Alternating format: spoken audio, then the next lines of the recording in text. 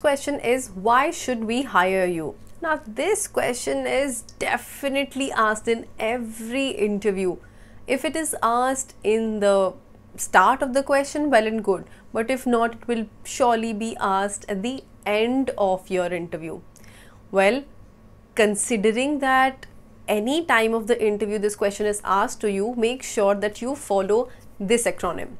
Tip: T for time, I for impact, and P for personal quality. Time, make sure that you don't exceed your time more than 2 minutes. Keep it short and crisp. Impact, when you answer this question, it is very important that you pay a lot of, yes, I'm saying it, stress on your body language, your expressions, whether you're smiling or not. Don't touch your hair again and again. They are looking at you at this point of time.